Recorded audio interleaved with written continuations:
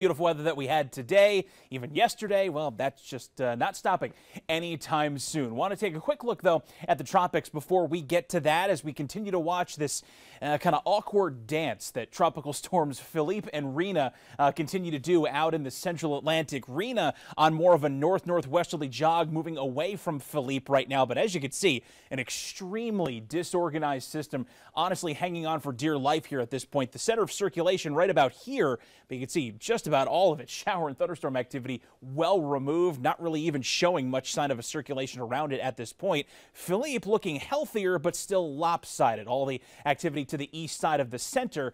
Philippe, however, is expected to actually go on a bit of a strengthening jog here as we go into the next few days, where Rina is expected to weaken down to nothing more than a remnant low over those same parts of the Atlantic over the next 24 hours or so. Philippe is going to eventually start to get more on the move back toward the north and northwest, just barely skirting the Leeward Islands there, closer to the Virgin Islands, in fact, before then taking a more northerly turn Tuesday into Wednesday.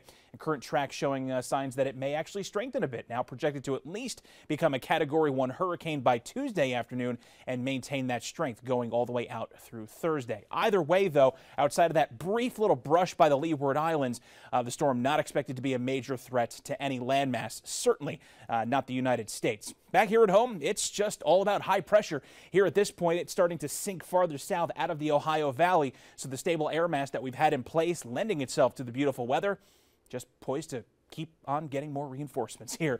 Here it is on Future Track as we look into the overnight period. There may be a few clouds from time to time, but overwhelmingly for everybody getting up tomorrow morning, heading out for church services, grabbing the morning paper, the cup of coffee, whatever it's going to be. Weather's in great shape for it. Just watch out for some patchy fog in the mountains. That will dissipate quickly. And then another partly to mostly sunny sky for us going into tomorrow afternoon, tomorrow evening as well, with, by the way, another round of abnormally warm temperatures for this point in October, but can't deny that it's going to be a beautiful start to the month, and it looks like we'll also carry that on repeat going on into Monday and Tuesday and Wednesday and Thursday. Dry weather persisting all the way through Thursday with steady high temperatures in the low 80s upstate and cool nights with lows down into the 50s. Friday tries to offer up some rain for us, but doesn't look like anything significant, just a few passing nuisance showers, but I guess we'll take anything we can get at this point. And also generally dry in the mountains tomorrow all the way through Thursday before that shower chance Friday. Highs in the 70s and lows in the 50s all week long. Dana?